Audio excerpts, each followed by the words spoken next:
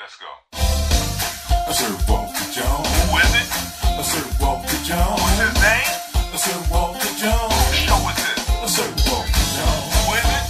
Sir Walter Jones. Say it again. Sir Walter Jones. Who you with? Sir Walter Jones. One more again. Sir Walter Jones. The Sir Walter Jones Show with co-host Alvin Carter. We are a Christian talk show in which we tackle all the hot topics in the believer's walk. It's Fireside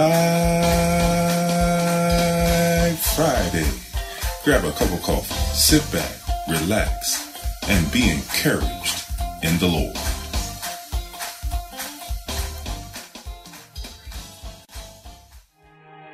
Azusa Street is now just a quiet little alley near downtown Los Angeles. But 100 years ago, this was the site of a revival unlike any seen since the events of Acts chapter 2. Starting in April 1906, dozens, then hundreds, then thousands of Christians were baptized in the Holy Ghost at this run-down, ramshackle mission building. They spoke and sang in tongues, found a new depth of prayer, and saw healings and miracles. Eventually, they took this refound blessing all around the world. Vincent Simon, editor of The Century of the Holy Spirit. It started the worldwide Pentecostal movement, which today has over 600 million people in the world, second only to the Roman Catholic Church in size. So it has to be seen as a very major event in church history. But this isn't where it all started. A full 5 years before the Azusa Street revival began, its roots were planted deeply here in Topeka, Kansas, along a road called Stone Avenue, in a place called Stone's Folly. That was the nickname for the building where the Bethel Bible School met, and where Pastor Charles Parham and several dozen students were anxiously pursuing a deeper walk with God, a baptism in the Holy Spirit that would fill them with His power. Parham and the students had come to believe the evidence of this baptism would be speaking in tongues, like seen in the book of Acts. Right around the first hour of the first day of the new century, January 1st, 1901, Agnes Osmond asked Parham to lay hands on her and pray for this baptism and the gift of tongues, and the prayer was swiftly answered.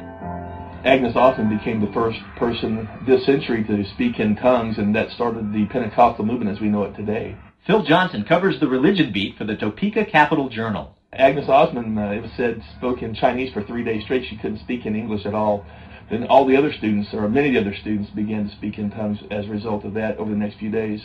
Parham took his beliefs about the Holy Spirit with him to Houston, Texas, where 5 years later he opened another Bible school. One of his most fervent followers there was a young black pastor, William Seymour. Because of the segregation laws of the time, though, Seymour couldn't actually sit in Parham's classroom, but had to listen from out in the hallway through the door that Parham left open for him. Even though he himself had yet to speak in tongues, Seymour became an ardent advocate for Parham's doctrines as this one-eyed son of a former slave moved to Los Angeles to take a preaching job.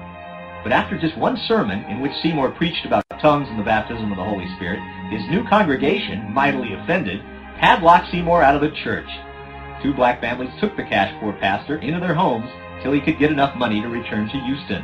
But till then, they had him lead prayer meetings, most of them in this big house on Bonnie Brae Street. And a few days into a 10-day fast they'd held specifically seeking the Holy Ghost, he suddenly filled them. First, Seymour's good friend Edward Lee, when Lee was getting prayed over for healing. Wilma Berry of Joshua Ministries met us in front of the Bonnie Brae house.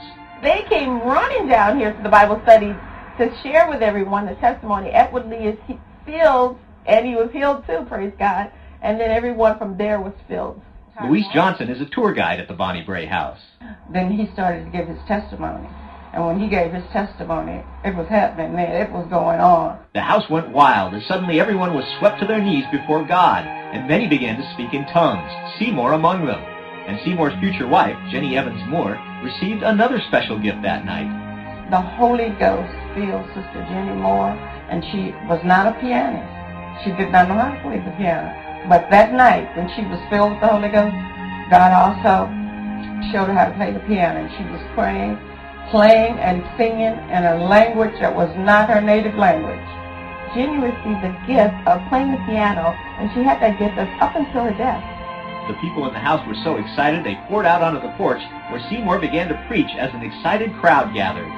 Even the fire department was called, and literal, they thought flames were coming from the top of the house. The house was filled with people, filled with the presence of the Lord. It was such an uproar that people came literally from all over the city. the house was filled for several days, with masses of people jamming the yard and Bonnie Bray Street. Then, just a few days before a killer quake hit San Francisco, there was a young person who came to the porch when the crowds grew out in the street, and they prophesied the great San Francisco earthquake. I mean, that brought the fear, and it also brought curiosity, and a lot of people coming to see what was going on. People rushed the porch caved in, and they had to find a larger place. And that's when they moved to Azusa Street. The Azusa Street Mission had been an abandoned church building. Apartments upstairs, dirty old stable for horses downstairs. Nothing's left now, just a short alley and a plaza where the small mission once stood. And it ran 60 feet in this direction and 40 feet in that direction. Cecil Robeck, the world's leading authority on Azusa and author of Azusa Street, Mission and Revival, gave us a tour of the area. We would actually be standing inside the mission at this particular point on the plaza. The services took place where the horses used to be stabled. Up to 1,500 people might try to jam into the main room, with those who couldn't fit filling every window. On a hot day or night, it could be tough to breathe beneath the 8-foot ceiling. Everybody was having to fight the flies all the time. The horses had been in there, they had done their business, the flies were hatching out, and it was an incredibly awful place to have to worship. And yet, here were hundreds and hundreds of people attracted day after day, staying many times all night long in order to be where God was doing something. The presence of God was so heavy on the Azusa Street mission, people sometimes reported being knocked to the ground by it, blocks from the mission. Inside, they said the Holy Spirit himself ran the meetings, which often went non-stop around the clock, filled with healing, signs, and wonders. One of the most striking features was an impromptu singing in tongues, where all the voices in the room would harmonize in what was soon dubbed the Heavenly Choir. Sometimes Seymour was hardly visible in these meetings, as he'd pray for hours with his head tucked inside the higher of 2 boxes nailed together to serve as a pulpit. But his leadership was rarely needed, as the Spirit appeared to orchestrate dozens of people testifying, singing, and preaching in each meeting. Anybody, regardless of their age, could be 6 or they could be 60. It didn't matter whether they were black or white or brown or any other color. It didn't matter what their level of education was. It didn't matter what their gender was. They were understood to be a real priesthood of all believers, in which every believer had something to give, something to contribute. But a main feature of Azusa was people falling before the Lord, getting baptized in the Spirit, and beginning to speak in tongues. Local newspapers like the Los Angeles Times mocked it over and over. An early headline read, "Weird babble of tongues, new sect of fanatics is breaking loose." Critics have said that these tongues weren't really languages at all. But listen to this. Once a Jewish man went into the mission to gather evidence about tongues to use it in sermons against Christianity. When he went up a staircase in the mission, a young lady pointed a finger at him and in perfect Hebrew, his native language, told his first name, last name, what he was doing in Los Angeles, and gave him a record of all his sins. He asked where she learned Hebrew. She said she didn't know. She was speaking in tongues. He fell to his knees and repented on the spot. People would come into the meeting and they would hear their language, Russian and Armenian and various languages, and they would hear the gospel being preached. And they will come running to the altar, "How do you know my language?" and give their hearts to the Lord. Seymour and his fellow believers made sure this revival didn't stay at Azusa, with many rushing off to all corners of the earth to spread its good news. Eddie Hyatt, a scholar who concentrates on charismatic history, says within a century, the Pentecostal faith captured more than 500 million souls, and is blossoming even more rapidly in the 21st century. Growing at the rate of 9 million per year. And what is astounding, this movement didn't exist just over 100 years ago. So it's an incredible thing. It's a worldwide phenomenon. Paul Strand, CBN News, reporting from Azusa Street in Los Angeles.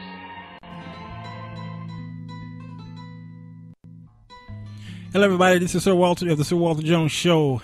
This is Fireside Friday. We sit around the mic and we talk about current events, old events, antiquity, Moses and his children. We just talk. There's no fire here, but we call it Fireside Friday. We had just a very busy week. We're on the air every night, 2 hours straight. It gets very exhausting. I spend a lot of time studying whatever we're going to talk about before the show. Then I spend a few hours after the show posting it on all the social media sites out there, and then getting ready for the next day. That's my day every day for you. No cost to you. And with the hope that you pay it forward, and that you share our shows with the people of God and let them hear the good and the bad and the ugly, because we definitely have that on our show, all of it. And we're not always right. We have discovered that some things we've talked about was dead wrong. But we'll go on the show the next day and say, hey, guys, we were dead wrong. And we would bring our sources in and try to correct that. And that's what being honest is all about. I love honesty. I think we all should live by that. Unfortunately, many of us who are Christians don't do that. And it's disheartening.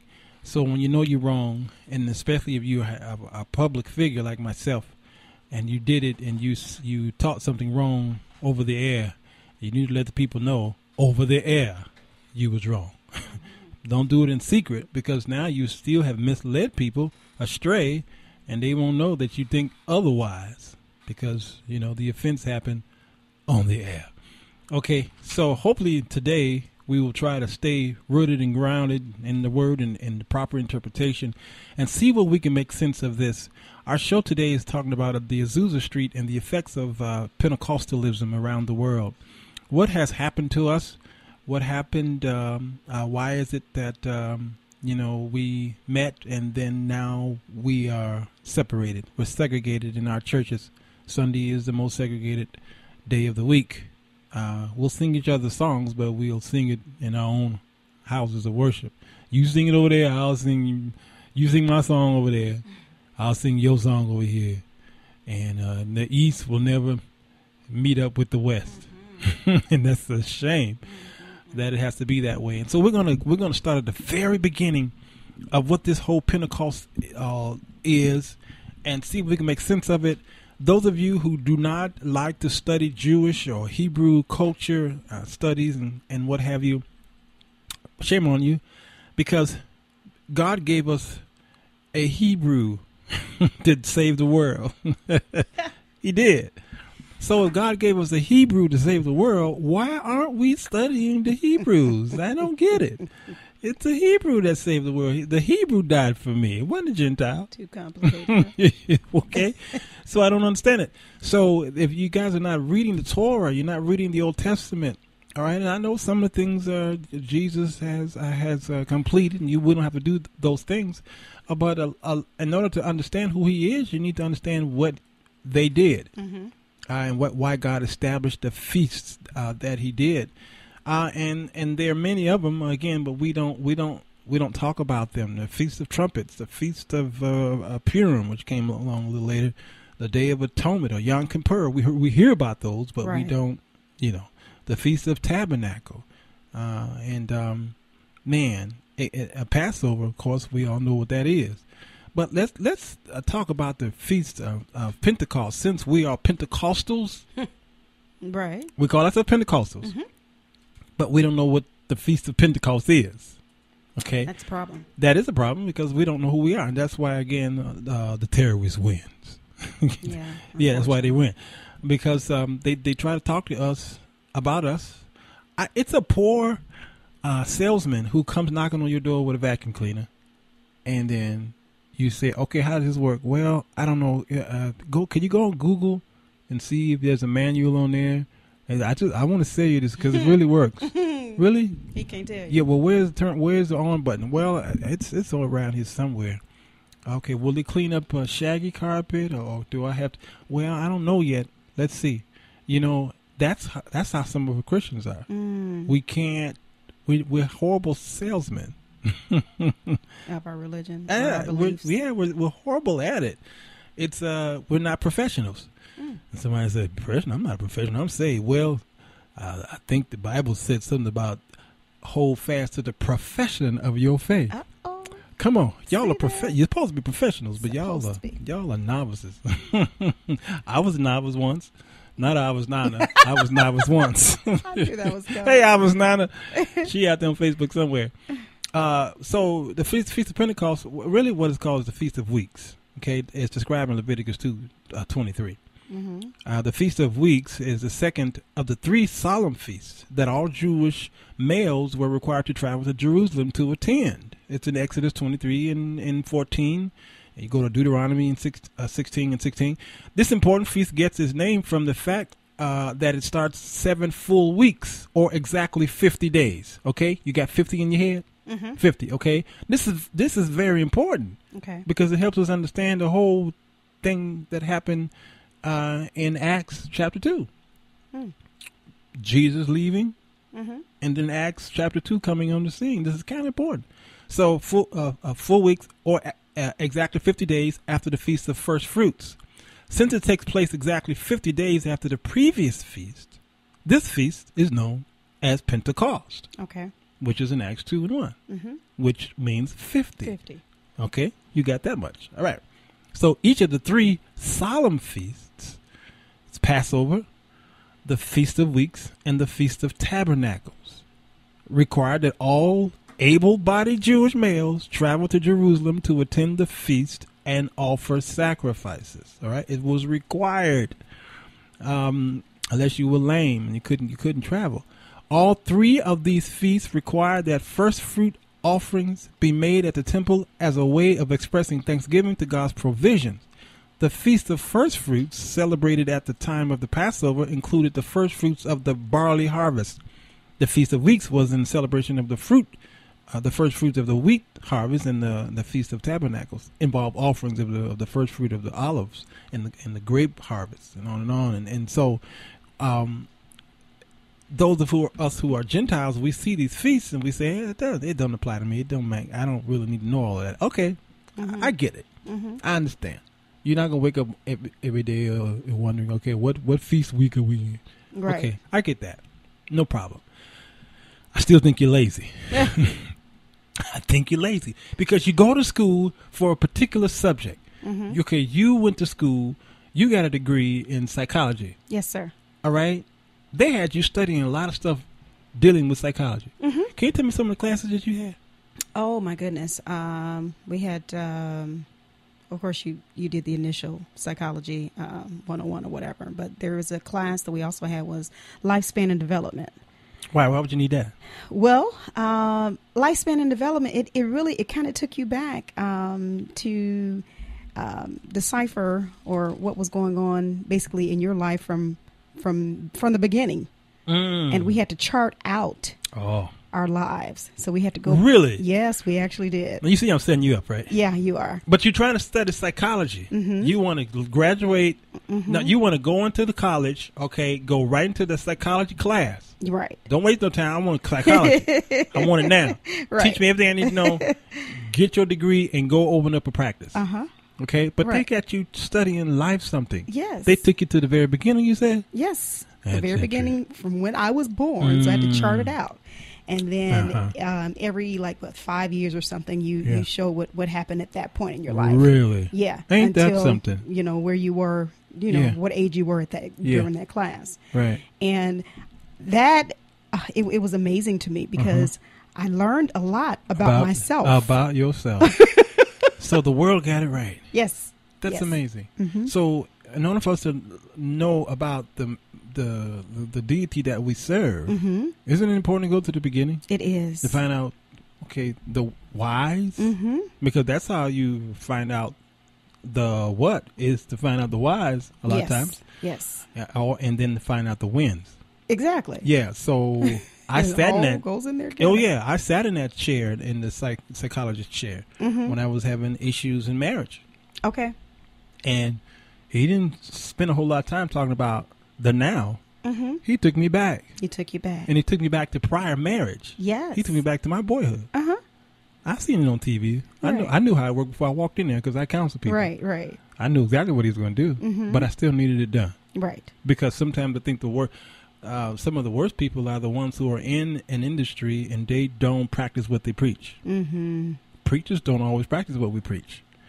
Look at barbers and hairdressers. Sometimes they get the worst hair. Worse. Although, as a woman, I don't know if I would go to you as a beautician. I won't go there. Your hair wasn't I won't together. Go there. I know carpenters out there got the worst house. Their house is always unfinished. Oh wow! Always. Isn't that something? It is something. Have you ever gone to a doctor's practice, his office, and he's puffing on a cigarette? That would be a big problem. He got some weed in the drawer. Right. You know, he got cocaine and all this. Okay. He's got high blood and he's got all these things going on. Yes. But he's trying to tell you what you need to do as far as dietary purposes. Right. Okay. This is a lot of the Christians today. It is. We tell everybody what they should and should not do. We judge them. But Christ says, if you're going to judge righteously. Mm-hmm. I know y'all always say, don't judge me. That's not what Jesus said. He said, if you're going to judge with the same measure. Mm-hmm. Okay, that's another show. It is. So Pentecostalism is important. You got to go back to the original and find out what's going on. So if you're so caught up in New Testament and know not where Jesus come from, his family, then you got half the story. Right. Not saying you're going to go to hell for it. I mean, you're going to make it in if you can keep his commandments. Mm-hmm. But wouldn't your life be so much fulfilling if you knew the backstory? If you knew the backstory, if you understood. Yes. It makes you love.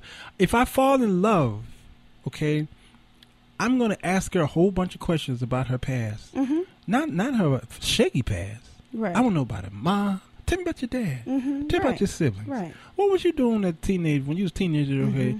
In school, and what you like to do. Mm-hmm. What you like to eat. What was your first this? All these backstory questions. Right. Because that helps me understand the person that I'm in love with.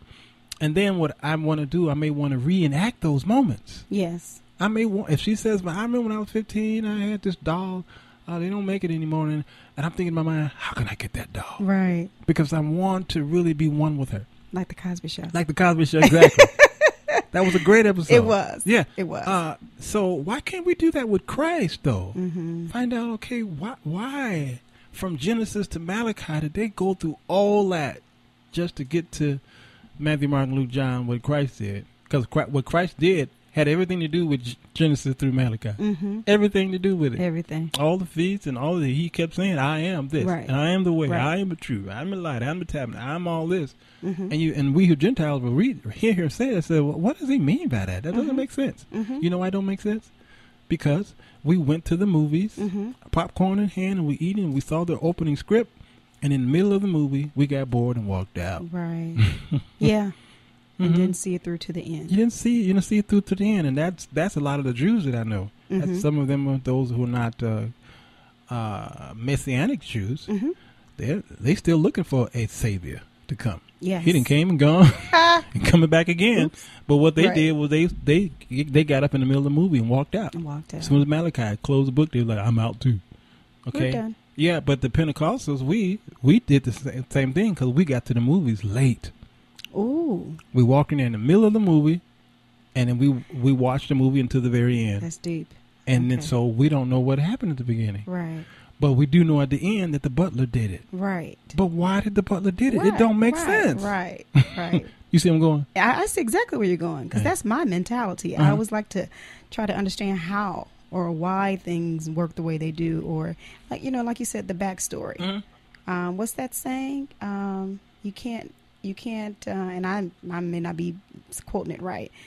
To understand where you're going, you have to know where you come from. Yeah, you do. And the other flip side is you're liable to repeat it. This is true. Yeah.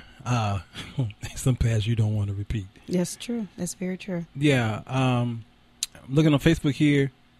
Let's see. Carolyn McIntyre has chimed in. I don't know if she's listening in, but she says, I have outgrown, or I have a better understanding of sanctification. Might be the better word, but the old school Pentecostal saints I will always cherish. Without them, I would not know the way to holiness. Being baptized at 12 and church on Sunday was not enough. Okay, yeah, she's not listening because she says she's waiting on the recorded show. I got you. Okay, I got you on that. Okay, so let's spend a few minutes talking about the very beginning of Pentecostalism, and the best way to do that is to go to the book. Go to the book. Acts. Let's go to Acts chapter 1. Okay. Chapter 1 and verse 9. If you can read that, it doesn't matter what version you have, because I know that's your next question.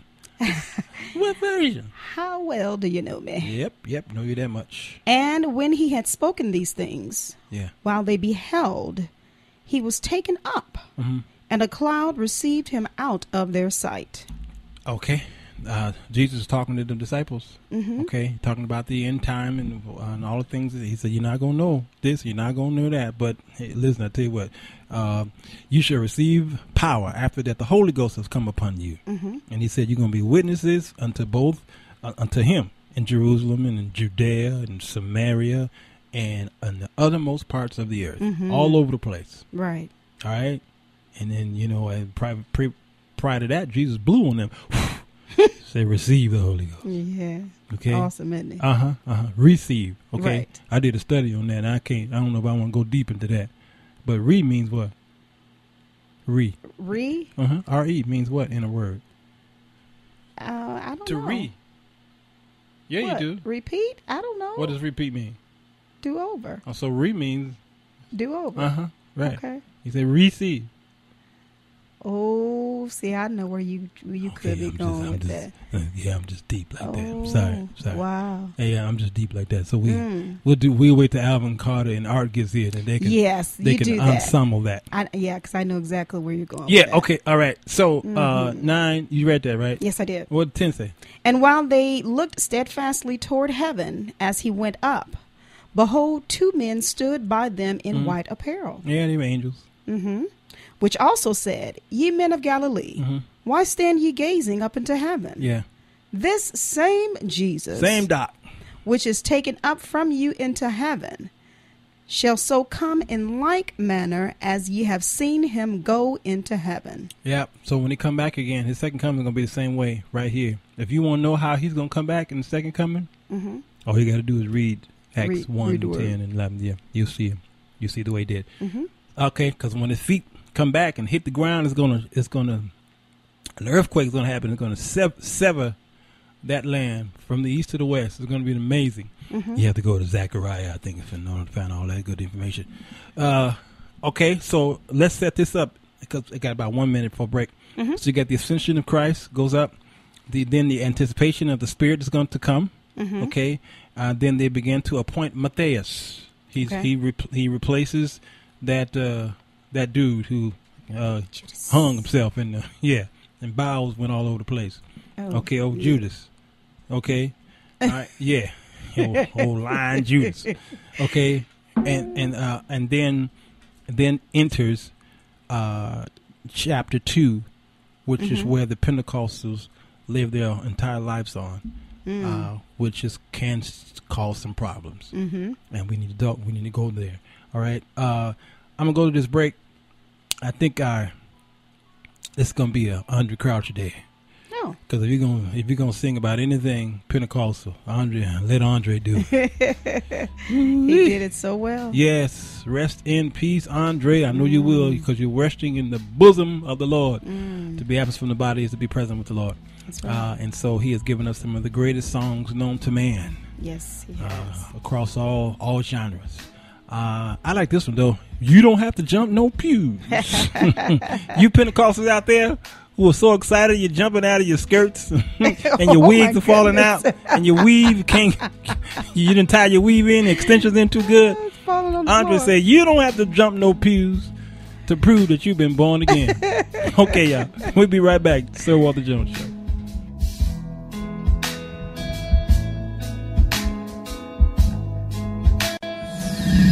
On to urbanbroadcastmedia.com and check out the many services Urban Broadcast Media provides. Whether it's social media, video production, radio broadcasting, or audio recording, we got you covered. The following show is paid programming and does not necessarily express the views and opinions of Urban Broadcast Media and its subsidiaries. Thank you for listening to UBM Praise. The reason we know that because we brought him along with us. And after we got here, we found him to be already here. Tonight we're not going to have a concert. I said it before. We're going to have church. You see, Jesus is very easy. This song I'm putting together says, you don't have to jump no pews, run down no aisles, no chills run down your spine. But you know that you've been born again. Don't you know my hands didn't shake, the earth didn't quake, no sparks sky. But I knew that I've been born again. I said, you don't have to jump no pews, run down the lines, no chills run down the spine. But you know that you've been born again. Listen, it's not based on emotional feelings, but faith in God's word and receiving. Confess with your mouth the Lord Jesus and believe in your heart God will raise him from the dead. And the Bible says you shall be born again. You don't have to jump no pews and run down no aisles, no tears run down your eyes. But you know that you've been born again. I said I know that I've been born again. Happened to me one Friday night. I never shall forget what happens in my life. I know that I've been born again. Everybody repeat after me and say right now. Oh, I know I've been born again. Born again. I know I've been born again. Born again. Wave your hand and say I know I've been born again.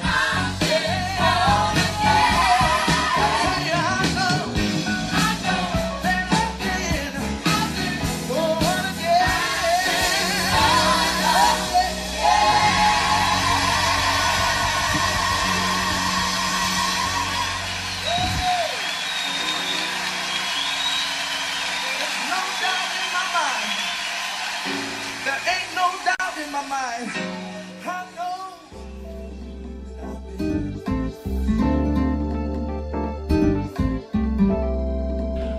I know that I'm singing and the mic ain't on. I know that I've been born again. Under Crouch. That's a good one there, man. That's oh wow. Let me see now. I got to try to. I know it was live in something.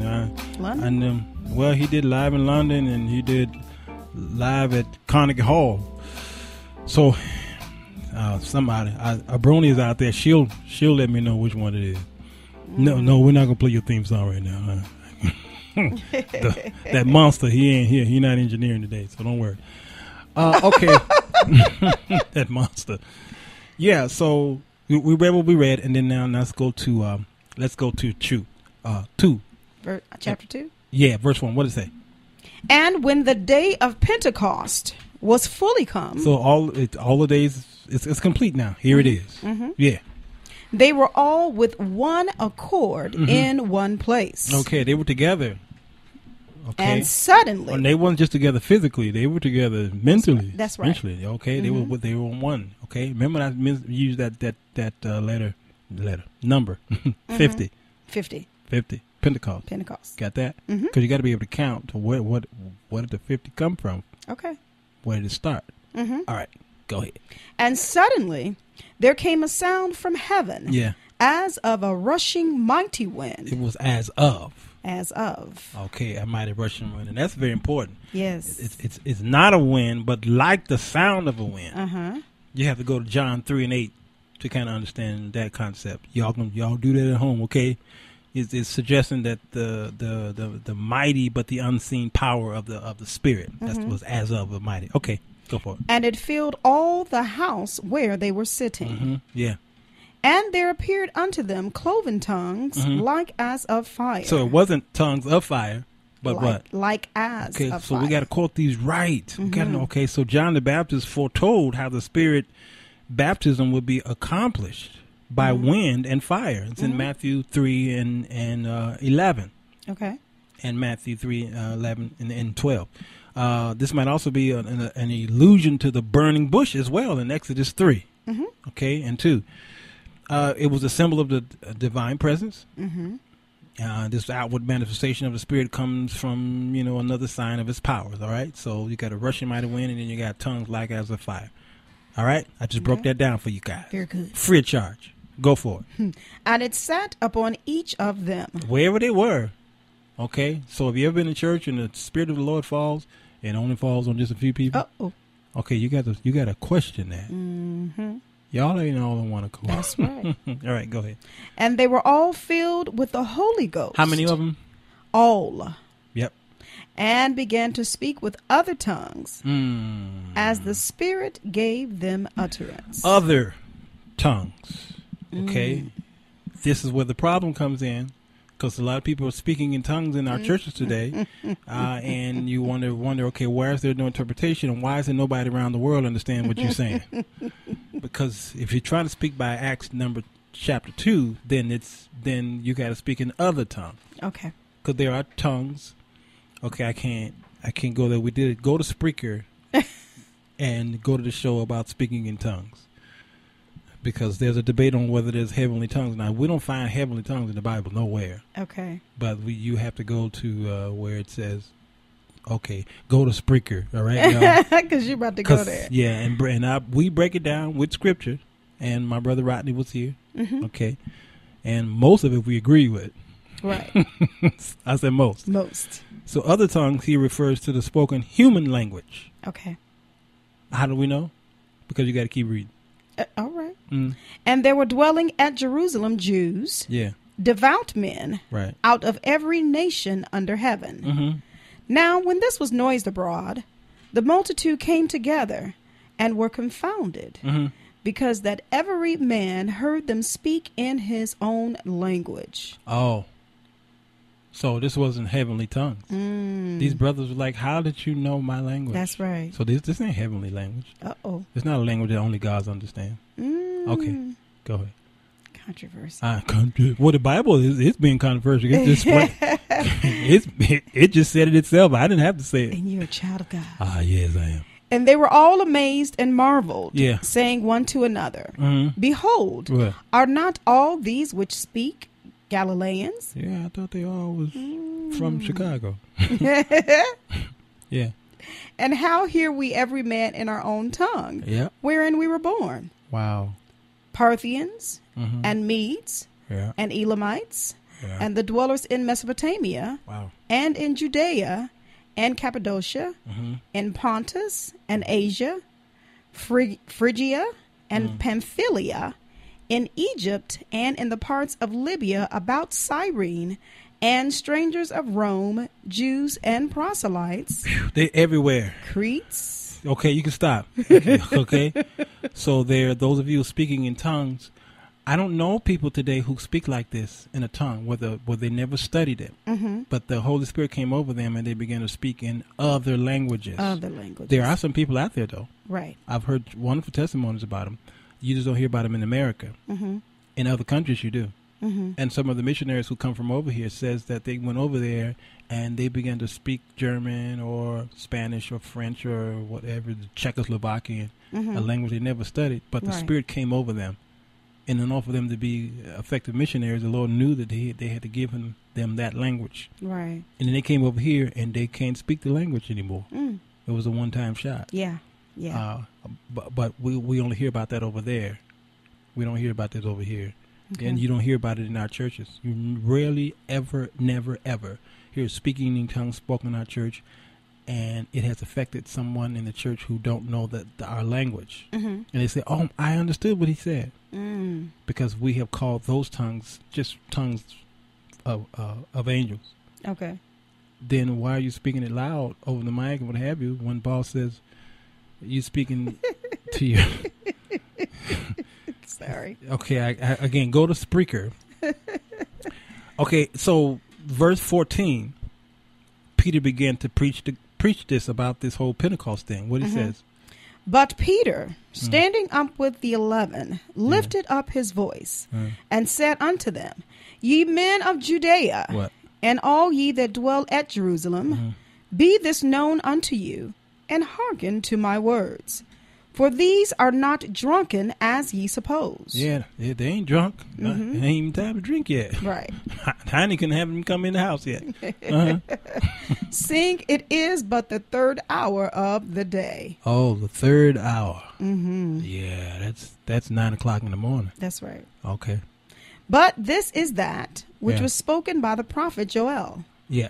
And it shall come to pass in the last days, saith God, I will pour out of my spirit upon all flesh, and your sons and your daughters shall prophesy, and your young men shall see visions, and your old men shall dream dreams. So the Holy Ghost comes upon people, and I've seen that where the young man says, it says what? The young man should do what? See visions? Young men shall see visions. All right. So the young people who receive the Holy Spirit, they begin to see visions, and the old men do what? Dream dreams. They go into sleep. No. True. I see something. Okay.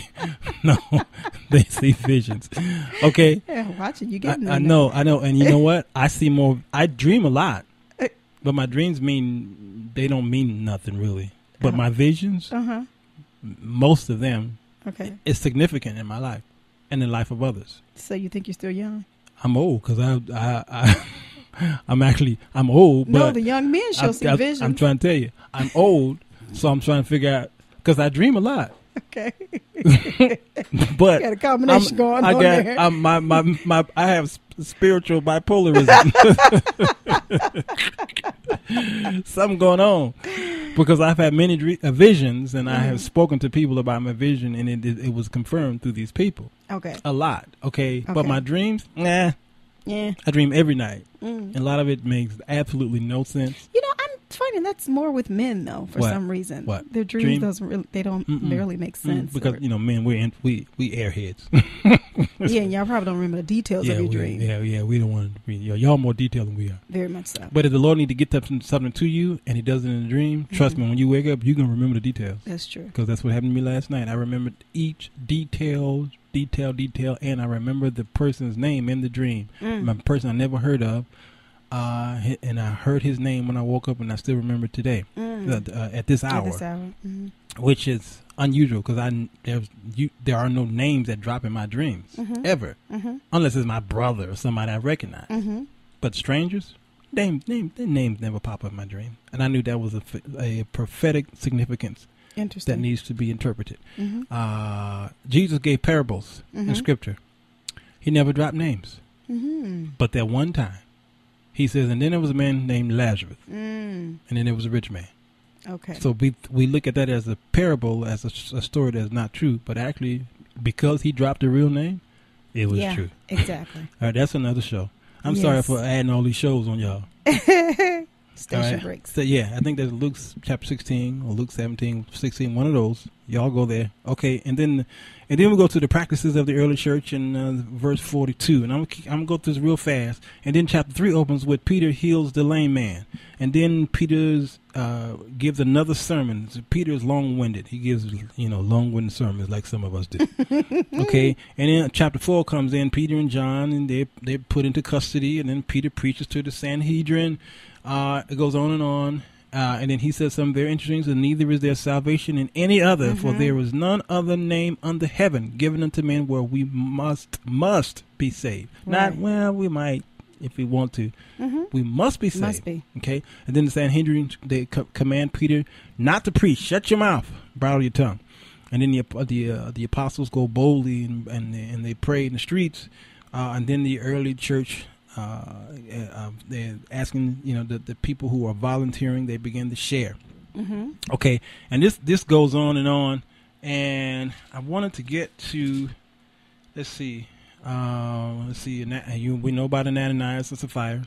Okay, they both lie, and they find out that they lied in unison, and they died in unison. Oh, I shouldn't be laughing. Lord have mercy. Yeah, it's okay. True. It is true. Okay, the apostles, they begin to preach, and on and on and on. Okay, and then the deacons are appointed. All right, 7 men full of the Holy Ghost, because the apostles were doing stuff. They would be collecting stuff, and they needed to be out there doing the work of the Lord. Mm-hmm. Stephen is selected, and he preaches to the council, and then he becomes the first Christian martyr in a sense, because it says in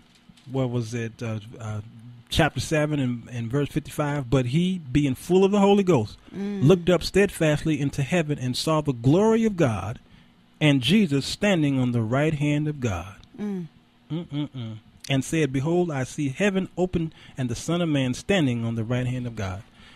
So this man died, excited Jesus so much, because usually when you read in Scripture, Jesus is always sitting on the right hand. But this man made Jesus stand up.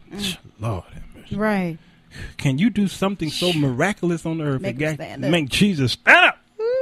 Lord have mercy. Okay. So, but what I wanted to emphasize as far as Pentecostalism is, the people came together and they continued daily with one accord in the temple and breaking bread from house to house and eating a meat and what have you. And it said something about, matter of fact, go to 42. Go to Acts 2 and 42. What does it say? Verse 42. Yeah. And they continue steadfastly in the apostles' doctrine and fellowship. They stayed in that in the apostles' doctrine. They stayed there. They were unified even in the doctrine. They wasn't split. We have a lot of splits. We do. But they stayed in that one doctrine. And fellowship. Yeah. And in breaking of bread and in prayers. Breaking in bread and in prayers. And fear came upon every soul. Everybody was afraid. Yeah. And many wonders and signs were done by the apostles. Yeah. And all that believed were together and had all things common. Is that unlike today? Very unlike today. Yeah. They believed. They were together. And they had all things common. What else? And sold their possessions and goods. Sold stuff. And parted them to all men. Yeah. As every man had need. Communism.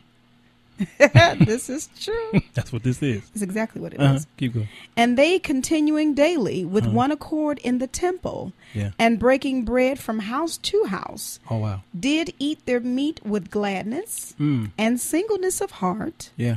Praising God and having favor with all the people. Yeah. Y'all don't even know your neighbors today. You sure don't. You don't know their name. You see their face because you live next to them, but that's it. That's about it. You never been in their house. Sometimes you don't see their face. And they never been in your house. Nope. And y'all walk right by each other. It's different. Yeah. You don't speak to each other. You don't know each other. The world, I don't know what happened. And a lot of these are Christian homes. Oh, yes. Yeah. Y'all don't know each other. I was in a situation. I want to tell it, but, I have to protect, people. So I'm not going to do it. Okay. Lawful, but not expedient. Yep, there you go. Just because you can say it, I mean, you should. Right. So chapter 9, Saul is converted and blinded. All right, and Saul comes on the picture, and it goes on and on. Now, if you will go to chapter 10, okay, I'm getting close to the topic here, y'all. I'm sorry. We're talking about the beginning of Pentecostalism, because I didn't want to spend a whole lot of time talking about Azusa. We've heard about Azusa forever. Yes. All right, but I want to talk about the effects of it by going to the very beginning on what it should have done. Okay. What it should have done. Should have. All right. Chapter 10. Verse 1. Yeah. There was a certain man in Caesarea called Cornelius. Yeah. A centurion of the band called the Italian band. Of the bad Italians. Yeah. A devout man. Yeah. And one that feared God with all his house, which gave much alms to the people. Alms. And prayed to God always. Yeah. He saw in a vision, evidently about the 9th hour of the day, an angel of God coming in to him and saying unto him, Cornelius. Yeah. And when he looked on him, he was afraid and said, What is it, Lord? And he said unto him, Thy prayers and thine alms are come up for a memorial before God. And now send men to Joppa. And now. God says, send me in the Joppa. That word Joppa popped up in the Old Testament. Yes. That boy who got swallowed by the whale. Mm. Yeah. Okay, that's another story. Go for it.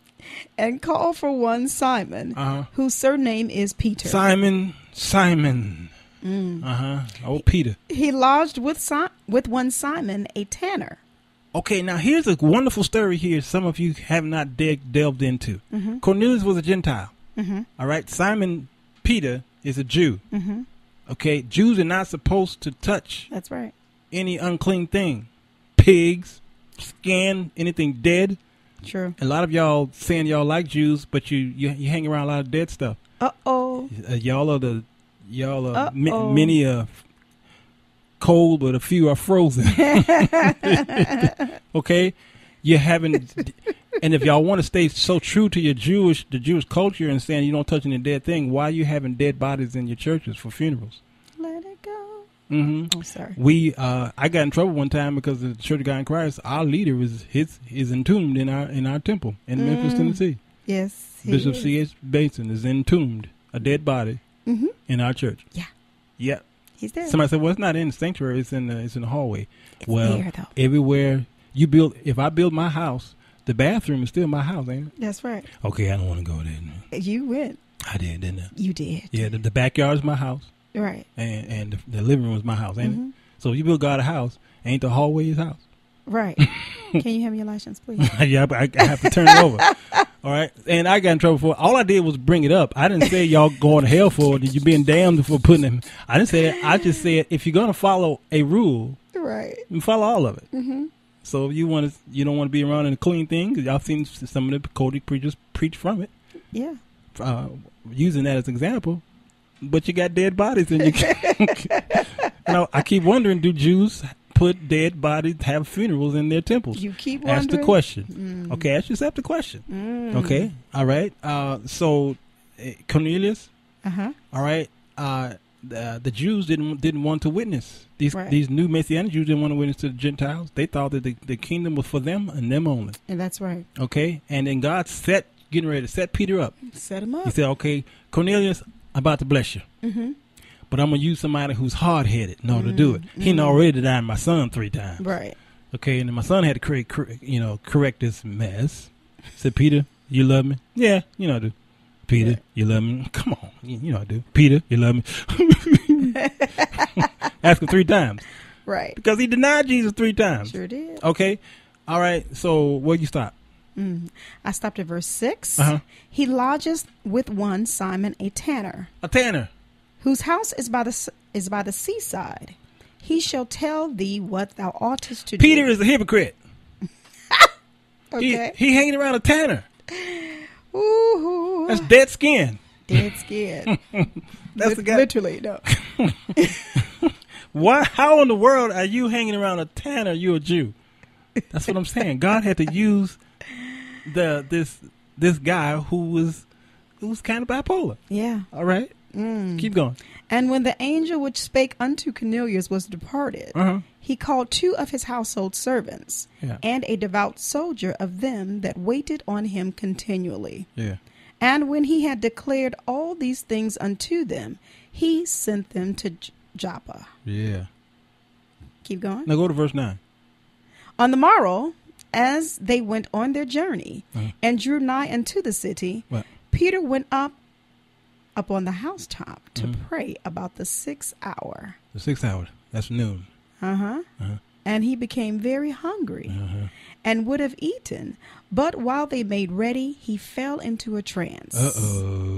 He went to dreaming. Yeah. Now it was more of a vision. Okay.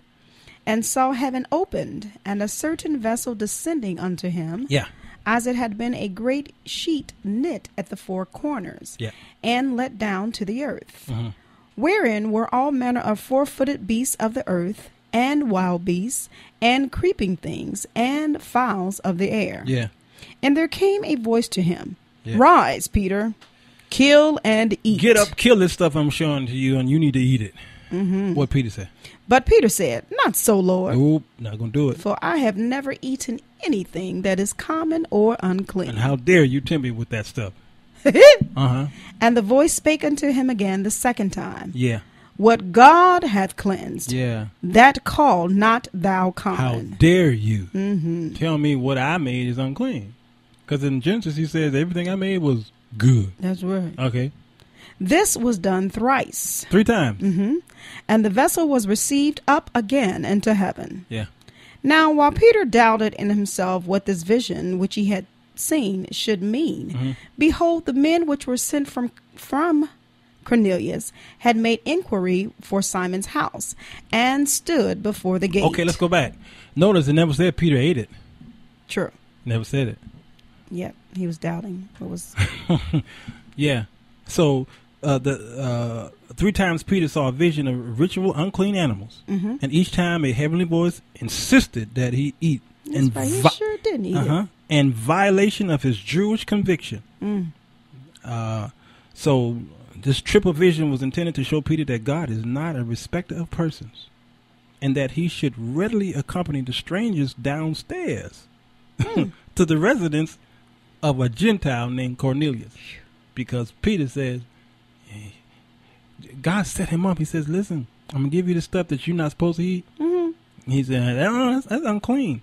Oh, so what? Here's what I need to do then. Okay? I'm telling you this. You love me? You keep my commandments? You're going to eat this. Okay? Because if I break you in, now what he's trying to do is break him in to go and witness to an unclean person, which is called a Gentile. Excellent. Yeah. Yes. God set him up. Set him up. And he sets us up too. That Jonah was supposed to go to Nineveh, I think it was. Okay, but he hit over the Joppa. You see, God inserted Joppa in here again. Right. Come on, God is well-rounded. Yes, he is. All right, because he Ecclesiastes 1 and Ecclesiastes 3 talked about there's nothing new under the sun. What has happened? Y'all go there. Okay, and then that boy decided he wasn't going to go and witness to those people and got ate by that whale or the big fish. Y'all say whale, it's a fish. And the fish spit him out. Then he finally went over there and did what God told him to do. Right. And then he got upset. Then he got mad. He got mad because he didn't want to witness to those people. He's like Peter. He's like, they don't belong to me, so why I don't want to witness to them? And that's what we do today. Isn't that something? We are prejudiced. That's not nice. We are prejudiced and we are bigots. We are. A lot of us Christians are bigots. Maybe you send it on another show. I remember some other show that comes on Wednesday at 12 o'clock. Shameful plug. Shameful plug. Shameful plug. Mind, body, and soul with an A. Ha! She had to say the whole name. Wow. Pentecostalism is a fair modern movement with Christianity that can be traced back to the holiness movement in the Methodist Church. A major focus of Pentecostal churches is Holy Spirit baptism, as evidenced by speaking in tongues. There are approximately 170 different denominations that identify themselves as Pentecostals. 170 different. Really? Something's wrong with that, ain't it? Remember you just read that they had all things in common? Yeah.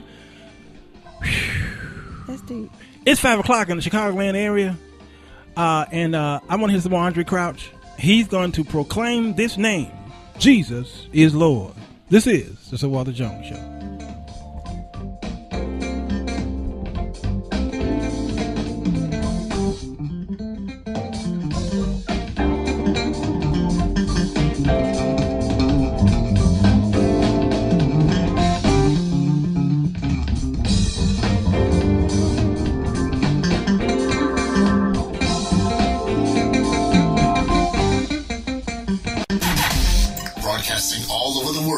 urbanbroadcastmedia.com, delivering love and inspiration 24/7. This is UBM Praise. The following show is paid programming and does not necessarily express the views and opinions of Urban Broadcast Media and its subsidiaries. Thank you for listening to UBM Praise. Who is it?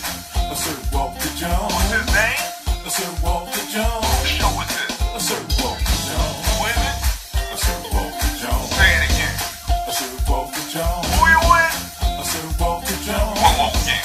Sir Walter Jones. The Sir Walter Jones Show with co-host Alvin Carter. We are a Christian talk show in which we tackle all the hot topics in the believer's walk. It's Fireside Friday. Grab a cup of coffee, sit back, relax, and be encouraged in the Lord.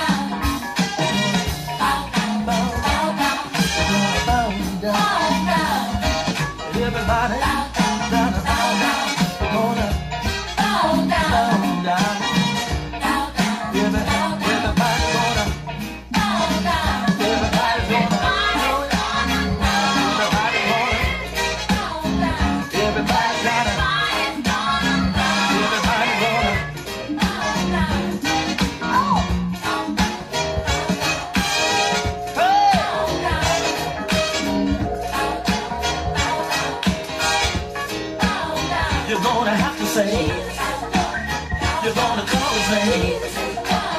You're gonna have to say, you're gonna call his name.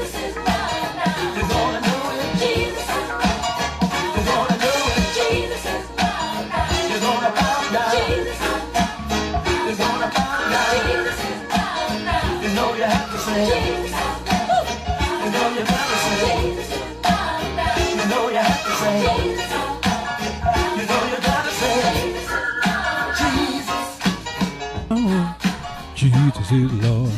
Andre Crouch, Jesus is Lord. Wow, another hit of his. I thank God for the legacy of that man.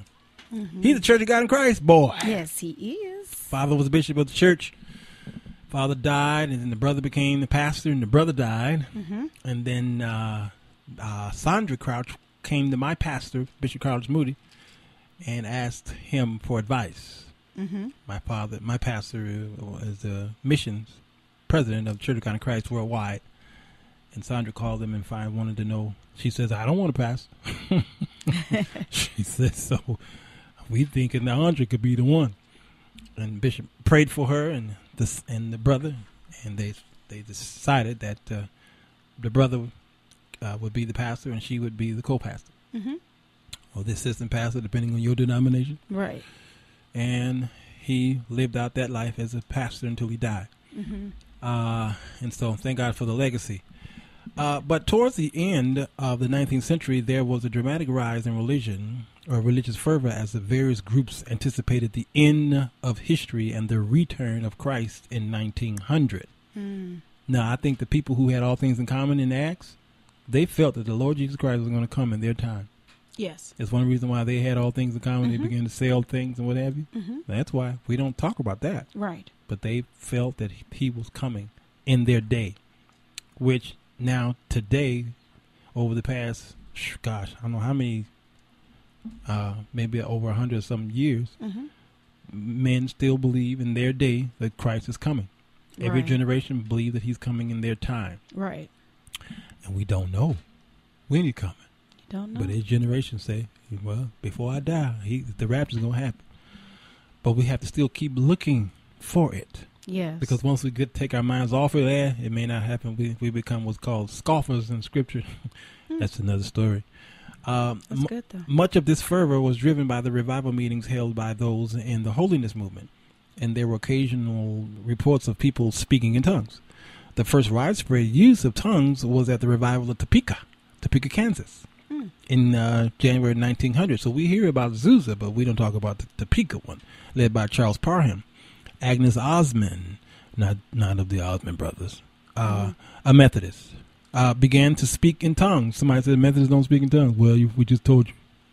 And others in the meeting eventually followed suit. In 1906, a series of revival meetings on Azusa Street in Los Angeles led to a widespread experience of tongue speaking, as you heard in the audio at the very beginning of our show, which spread to many parts of the country. The meetings were led by William Seymour, one of Charles Parham's students. Parham and Seymour eventually parted ways because Parham believed many of the manifestations of Azusa Street were of the flesh, or perhaps even demonic. Yeah, that's what Parham believed. And today, some of y'all are in the flesh. I've seen people violently shaking church and what have you. Right. That wasn't God. That wasn't God. Folk was falling over and hurting themselves. Uh-oh. God is stepping on folks' toes, people bleeding after they jumped up and down. That ain't God. He said bleeding. Mm-hmm. That's unruly. That's flesh. That is. Yeah, they know. The out. Holy Ghost is a gentleman.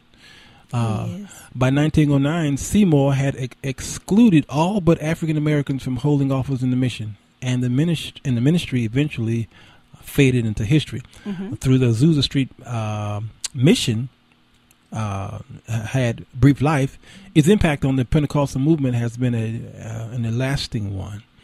Many new churches and missions were founded across America, which carried the new emphasis on seeking the baptism of the Spirit as evidenced by speaking in tongues. Today, there are over 200 million denominational Pentecostals and another 200 million who identify themselves as Pentecostal or Charismatic in mainline churches. That's a lot of people. I think Catholics make up about 1 billion. All right. So we're second to Catholicism. There are 3 main divisions within the Pentecostal movement. The original group, which came out of the Holiness Church, or Methodist and Nazarene, sees 3 progressive steps in the life of a believer which indicate growth and blessings. The first step is justification.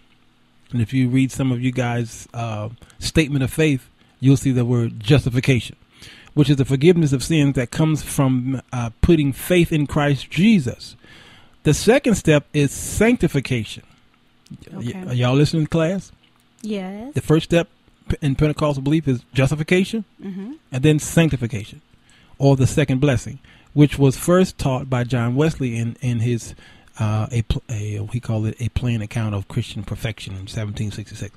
The essence of this doctrine is an inner purity of heart and an infusion of power whereby the believer no longer practices sin. You got that?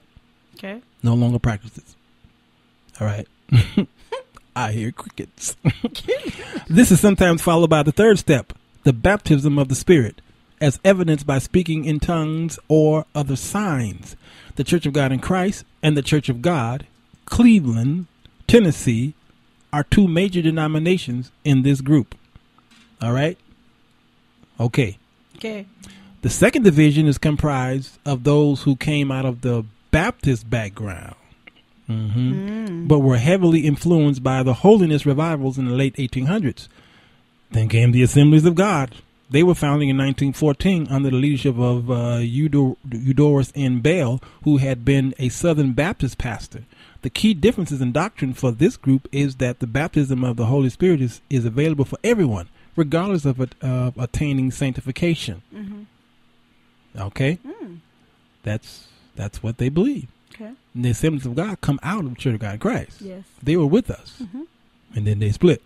A lot of it was because of the Jim Crow laws of that time. Right. And our pastor, our bishop, C.H. Mason, the founder of our church, was the one with the license. He was the one that was able to license these white ministers. He sure was. And they had to come to him for license. Sure did. But then they couldn't sit with him in church. That's something. Yeah. And so they split out of us. And where did they do that at? Huh? Well, in that time they had to do it. Right. So the third division is the Oneness Pentecostals. At the beginning, which formed the Church of God in Christ, 1914, there was intense debate over Trinitarian doctrine. While the majority of holiness believers held to the tradition belief in the Trinity, there was a growing group which held to a model list, or a model. You know what a model is? Or mode. Okay, a modalist belief, and affirmed that baptism should be done in Jesus' name only. Another tenet of this group is the necessary of speaking in tongues as evidence of salvation. This group was to form the United Pentecostal Church and the Apostolic Pentecostal Church, among others. Now, I was baptized in Father, Son, and Holy Ghost, okay, when I was young. What about you? What were you? The same.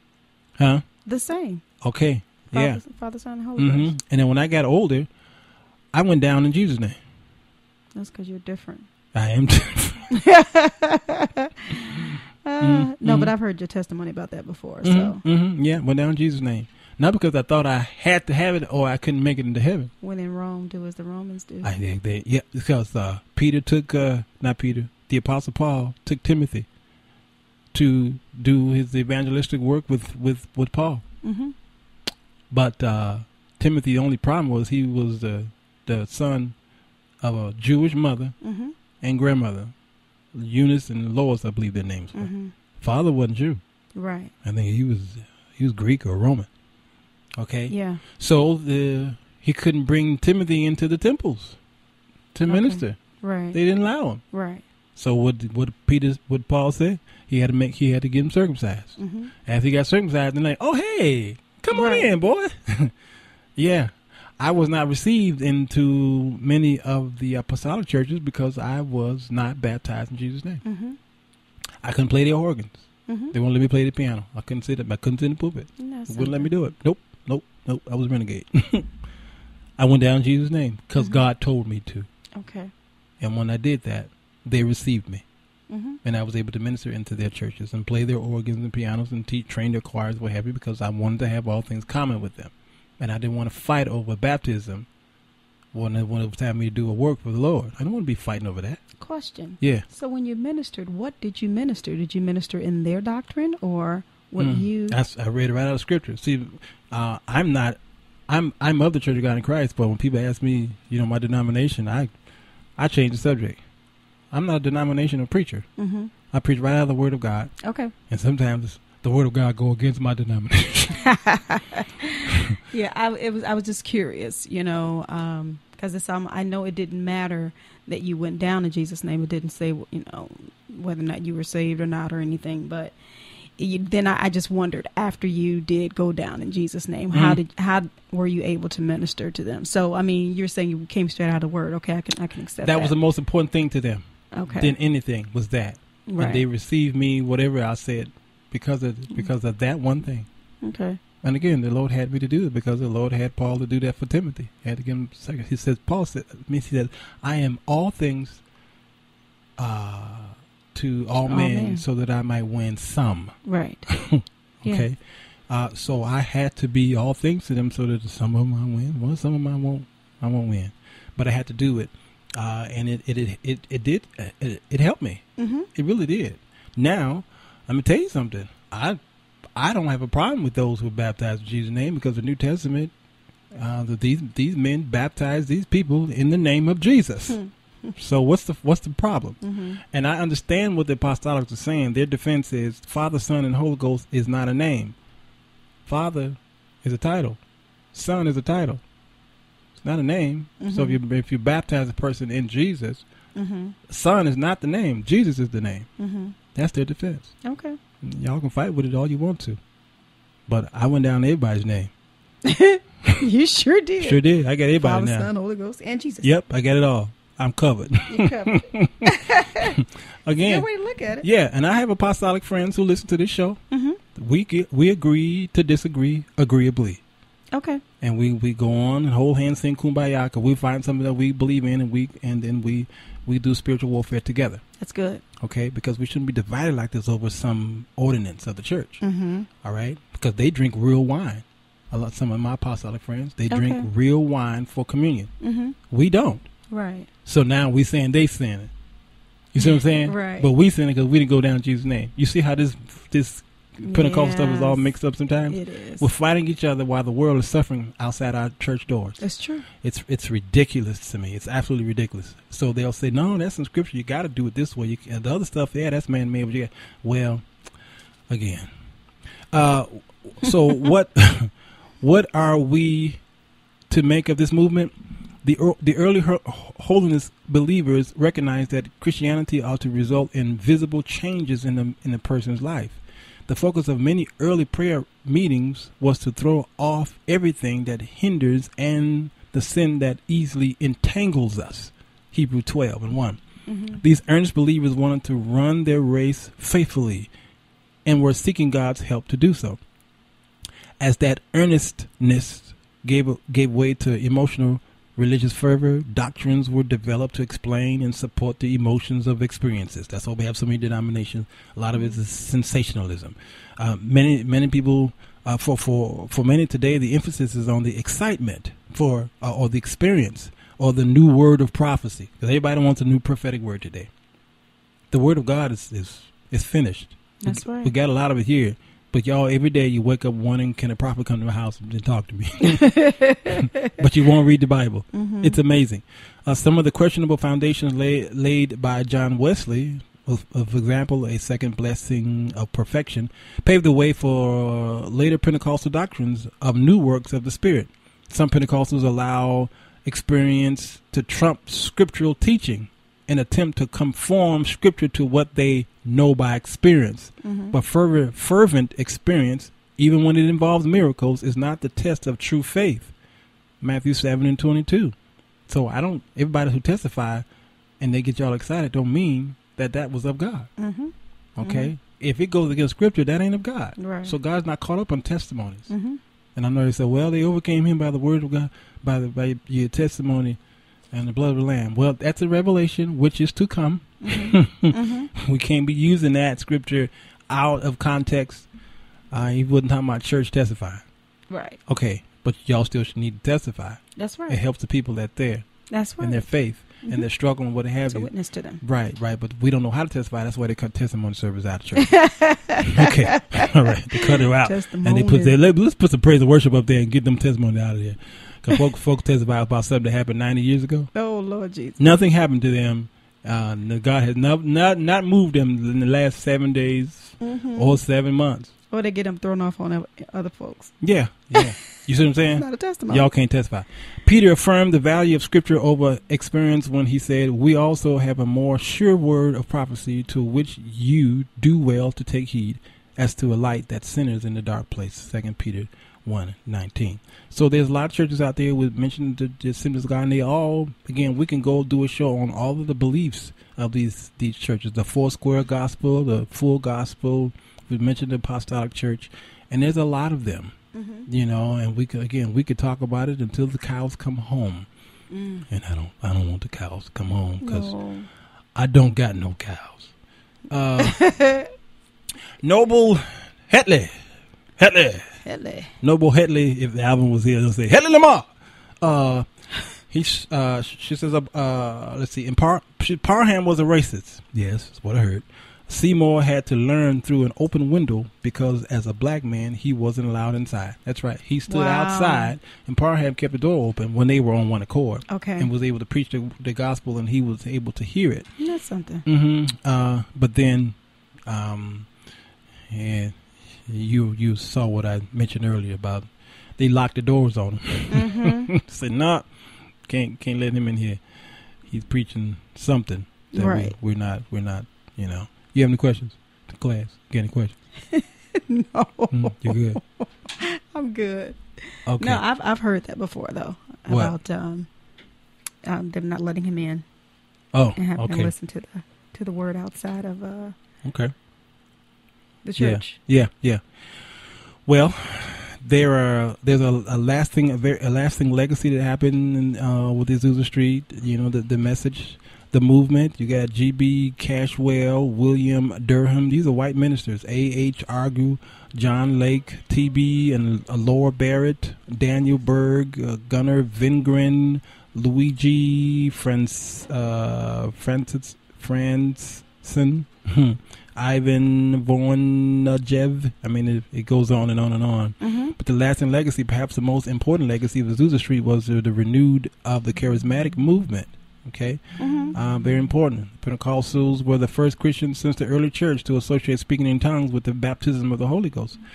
Before 1901, thousands of people in holiness and Catholic groups had claimed a baptism in the Holy Spirit with various evidence to validate their experience. Okay, if you can go to what's Galatians 5, I think it is. Okay. Yeah.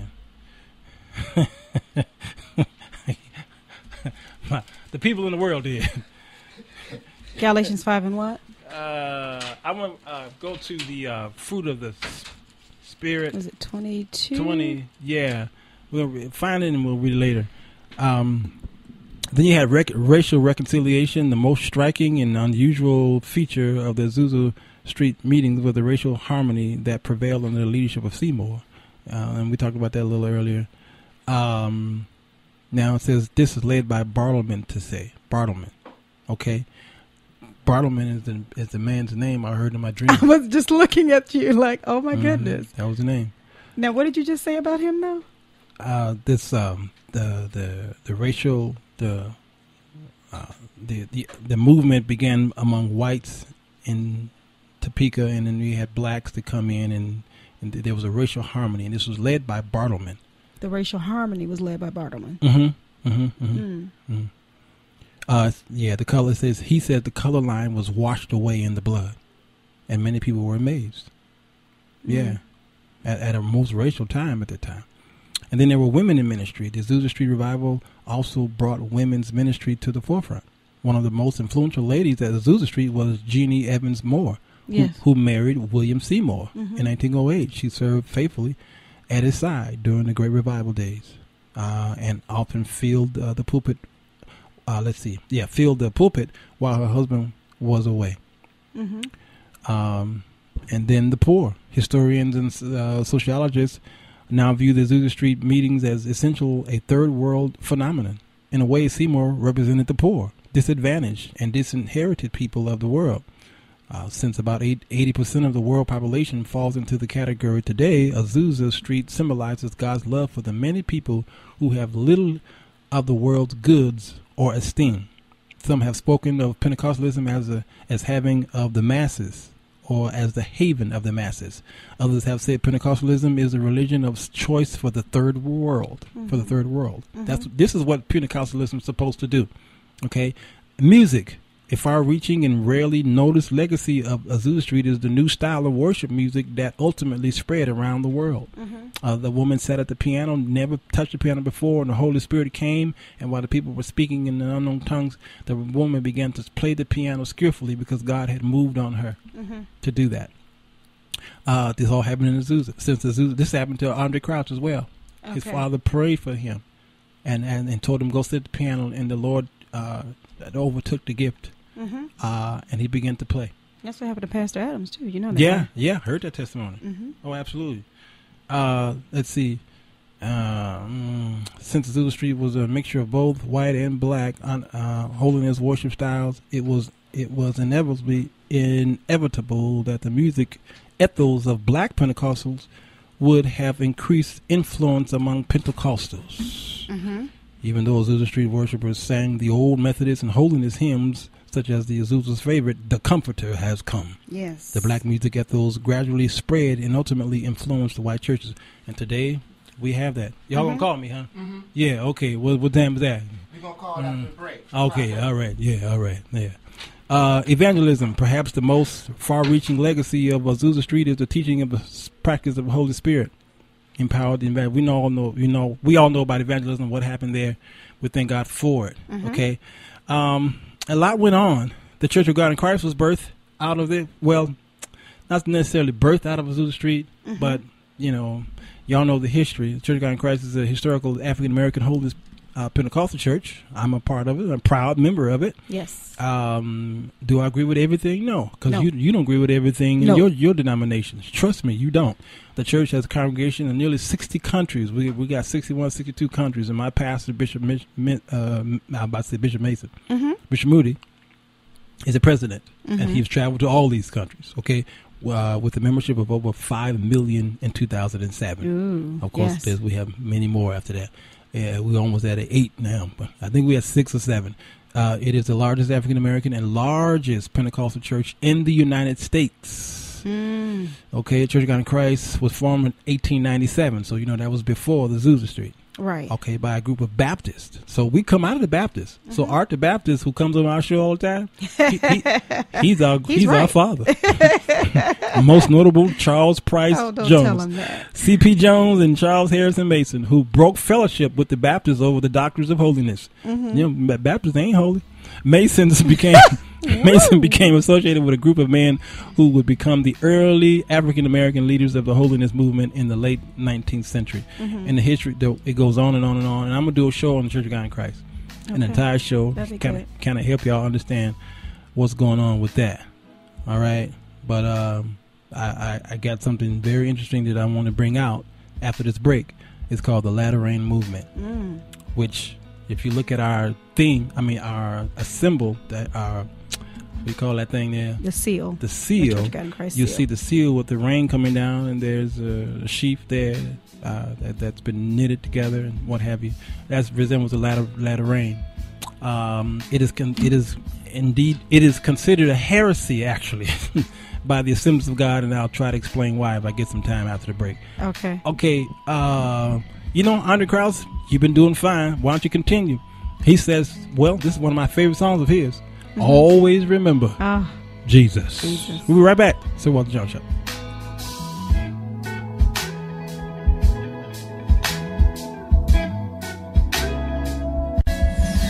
Log on to urbanbroadcastmedia.com and check out the many services Urban Broadcast Media provides. Whether it's social media, video production, radio broadcasting, or audio recording, we got you covered. The following show is paid programming and does not necessarily express the views and opinions of Urban Broadcast Media and its subsidiaries. Thank you for listening to UBM Praise.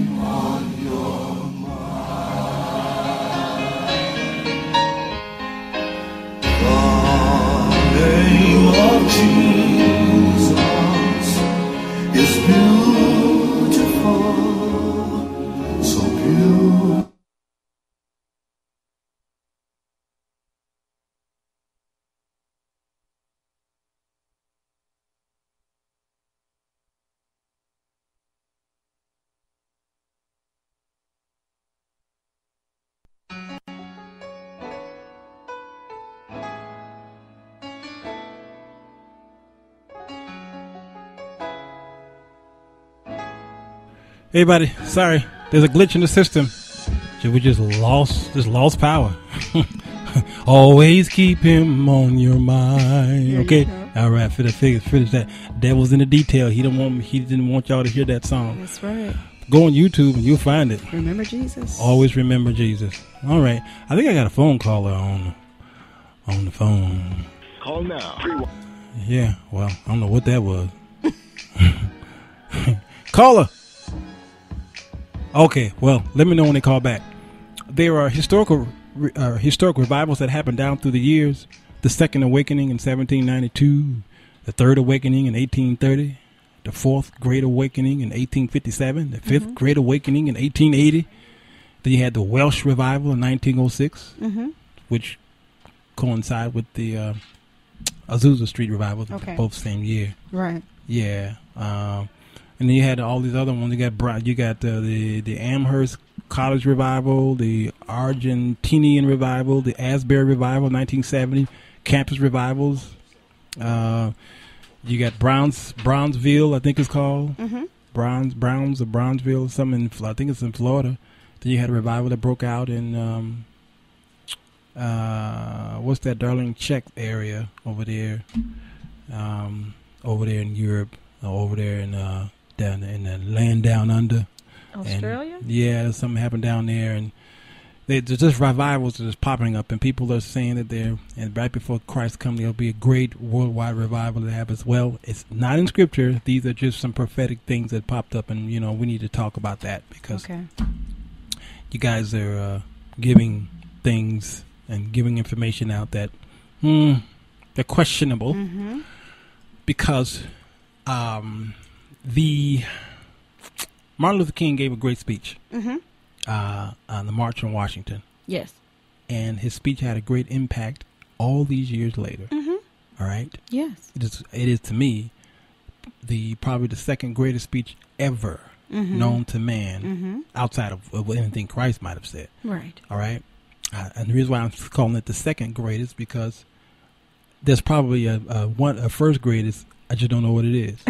So I'm just giving it the benefit of the doubt. Okay. Probably Abraham Lincoln probably had the better speeches of all men. Okay. So Martin Luther King gave the great speech. It had an impact afterwards. President Obama gave a speech, which I thought was absolutely fantastic last week when he spoke on, he was on that bridge, the Edmund Pettus Bridge, and we were celebrating 50 years of the Selma March, the beating. The greatest speech he's ever given.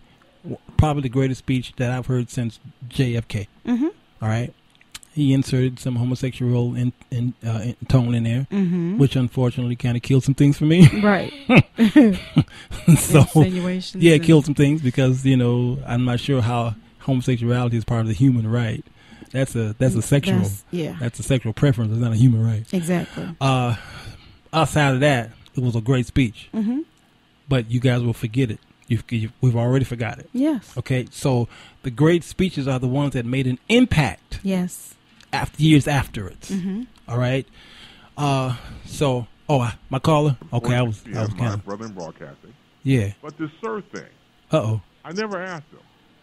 How did he get that? So on the phone with me right now is Sir Walter Jones. Sir, first of all, Walter, how are you, sir? I'm good. How are you? Man, I'm pissed. How did you get Sir in front of your name? Oh, my Lord. So I'm talking to you. You on the air? Yes. And you talking to me and I'm on the air? Okay, I can't say piss. I'm sorry. Okay, thank you, man. I appreciate it. All right, okay. This is you being praised. I'll take it back. I meant I'm highly in urination. Okay, all right. I'll accept the scientific statement. Yes. Yes, sir. Now, please explain to me. Sure. Who knighted you? That's a good question. Because I feel left out. Now, for those of you who are listening to You Being Praised, this is Chris Bates, who lives upstairs in the attic of the Urban Broadcast Media House. he's in the. What am I, psycho? I'm a mother now. Right. He got kids and they're under the stairs. This is the great Chris Bates. And he's on UBM Talk, and he's this is great though. This is the first time we've ever done a simulcast type thing. We've been trying to do this for a long time. That's awesome. This is great. So we finally got it working thanks to somebody up there, Dion or the gods. I don't know who did Dion, it. Okay, it was Zeus or whoever it was. Right, and Dion, who is really the outside child of Ashford and Simpson. I like the way he said outside child. Yeah. The name Sir, actually, I didn't give myself that name. I was worried about you, sir. Yeah, I don't like people who call themselves these names because they just want to be known in the world for something great, and then they turn out to be poor, and nobody know them, but they give themselves that name because it's like some of the churches we have in the neighborhood. They say world outreach, but nobody got a passport in that church. Right. Okay, exactly. No bread basket, no nothing. The people in the neighborhood don't even know who you are, but your name is worldwide, international house of prayer. Okay, you don't even know how to praise, but it's house of prayer. So the names people give themselves, the queen of gospel, the queen of soul is Aretha Franklin. She's deserving of that name. Yes, she is. Okay, someone gave it to her. And now, who gave you Sir, as in Sir Walter Jones? Well, I'm a music producer / musician songwriter, and the people in the '90s who I would hang around in, I'm in the studio, I'm in the churches and what have you, and they would say, Walter, you're more than a Walter, you're more like a Sir. And so the name Sir, people started using it for me, but I didn't like it. I thought it was cute, but I never used it. And her name was Trisha Baker. She was the first one to use that name in the late '90s, and then people started hearing her say it in my other circles, and they started saying it, and so I still didn't use it, and then it had been forgotten about. And then in 2003, it rehashed. I moved out of town into a little town called Rapid City, South Dakota. All right, and I started working for a high school there, a Catholic high school. I was a music teacher there. And somebody said, Sir. And the whole class, all of the kids in that school and the whole what you call it, the diocese, they all started calling me Sir. And the kids thought that my first name was Sir because they will say Mr. Walters because they didn't want to call me by my first name. You see what I'm saying? Right. So Sir Walter so I said, Walter, you might as well use it. And so I started using it as a stage name, as a professional name, as whatever. So now people, again, they think that my first name is Sir. You know what? That's a wonderful story. Yeah. Yeah. I like it. It kind of reminiscent of like the old Sidney Poitier movie, To Serve with Love. Yeah. On those lines, right. Absolutely. Now, I'm glad you cleared the air because I thought it was like a self-proclaimed thing. Because I had you pictured in your kitchen one day, getting a butter knife, right, and then getting on one knee, Sir Walter Jones. And then you dub yourself on both shoulders with a butter knife, and you get back up, and you're Sir Walter Jones. I'm glad you cleared the air for me. I thought, for example, like, Annette Harris, who's there with you, I thought you'd change her name to, like, Ma'am Harris. Ma'am Harris. No. And the kids, now I let them have that because they'll say, wow, Mr. Walters, you went over there and got knighted by the Queen. That is so awesome. That's so awesome. You know, and these are white kids. They was just such full of innocence, you know. And I let them have it. I never corrected them. Oh, God. And I would say, we're going to let those poor white children. Oh, no, they was wealthy. They weren't poor. I'll put it like this.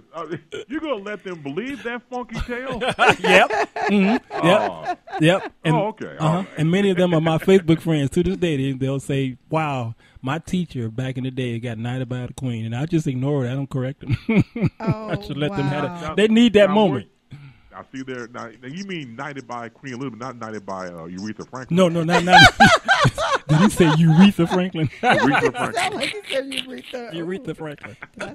Right. Yeah, and that's the story, and I'm sticking to it. Well, it's a good story. No, I appreciate that. Cause I told you, man, I thought it was self-grandizing. You know, you're in the kitchen with a butter knife. You know, so I'm glad that I go with your story more than the one I had. Oh, yeah. Mine's is believable. Believe it. Yes, it is. Yeah. Oh, mine's believable too. Now, some people have done that. I mean, I don't know who they are exactly. You know, I want to be Sir Chicken Foot.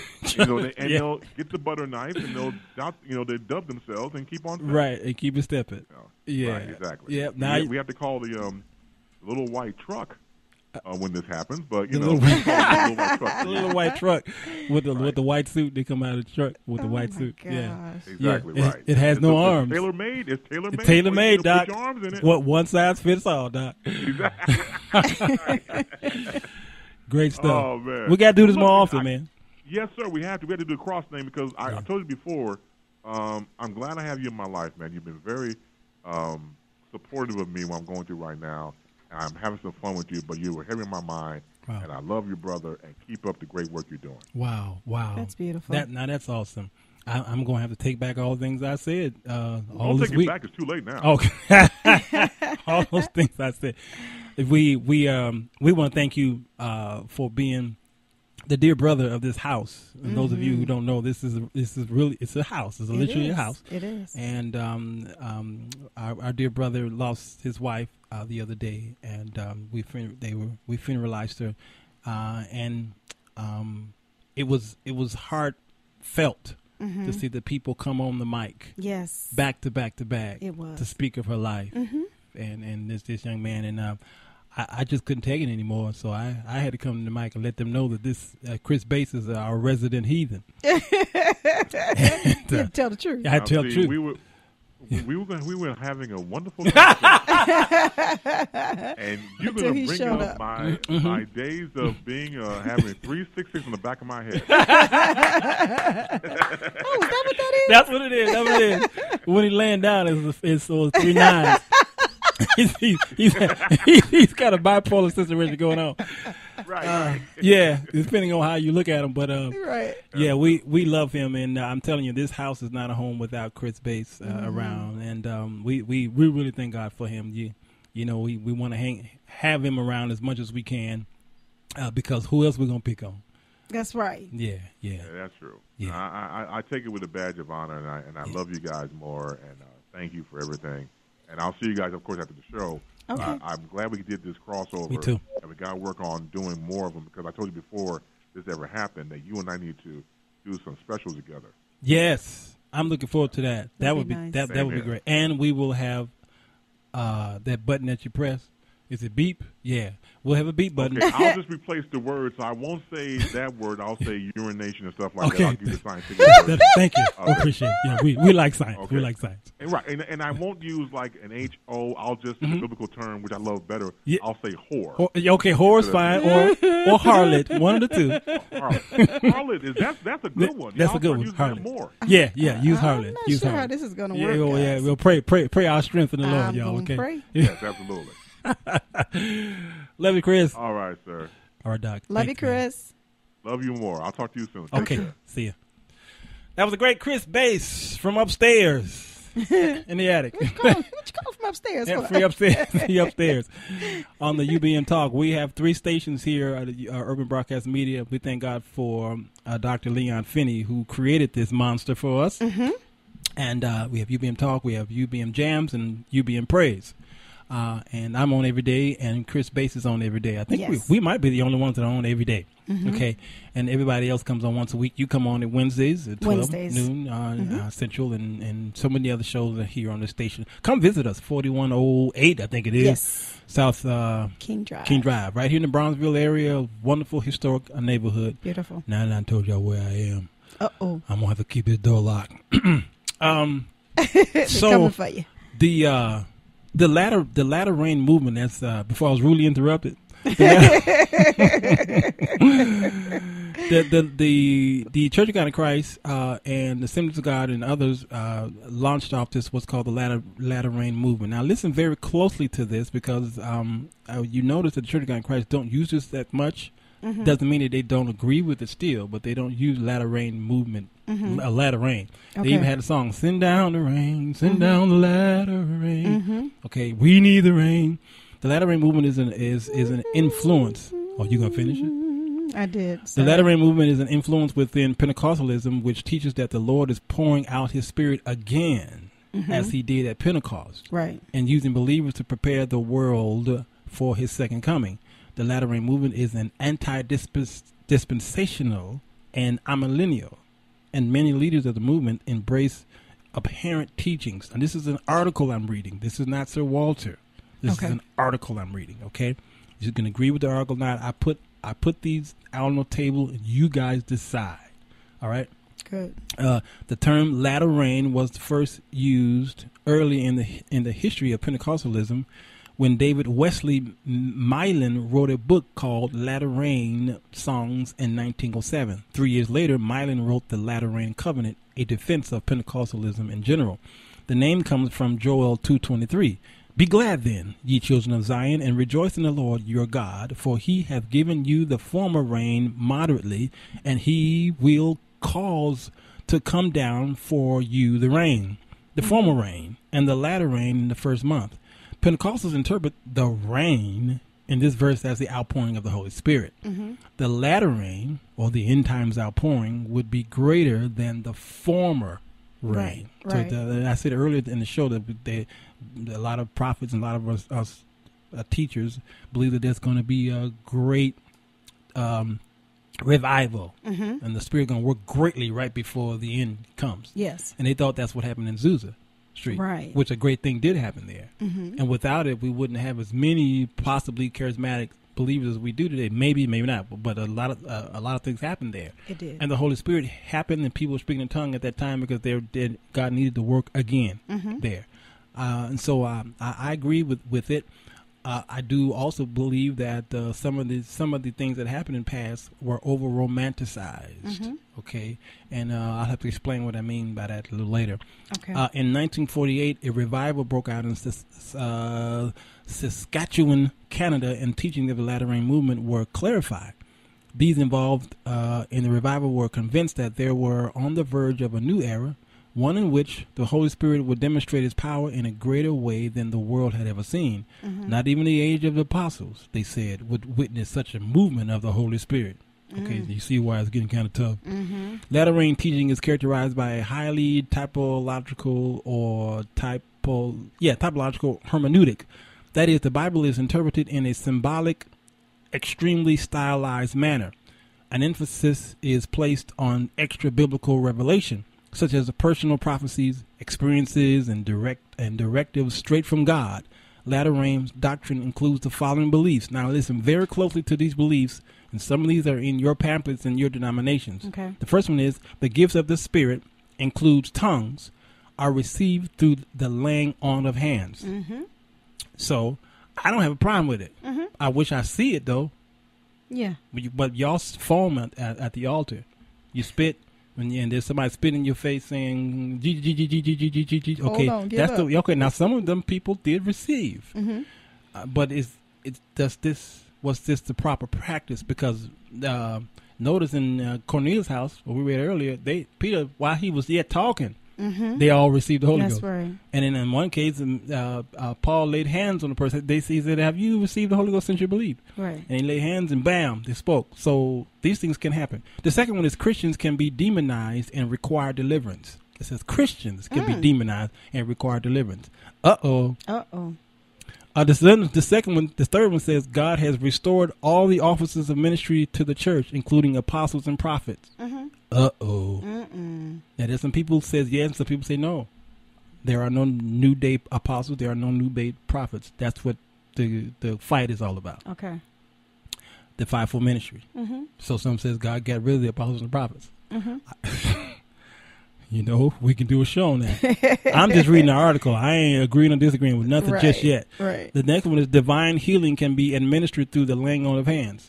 So there's been people who've, you know, they got called up to the line, the altar, and lay hands on them, and you're healed. Right. Unfortunately, it's not happening that much. Okay. Got to find out why. The next one is praise and worship will usher God in our presence. Praise and worship will usher God in our presence. Okay. Praise and worship. True. Women have a full and equal ministry role in the church. Next one is denominational lines will be destroyed, and the church will unify in the last days. The latter rain will bring God's work to completion. The church will be victorious over the world and usher in Christ's kingdom. Again. Many apostles in the latter rain movement also teach the doctrine of the manifest sons of God. This is a heretical doctrine which says that the church will give rise to special groups of overcomers who will receive spiritual bodies becoming immortal.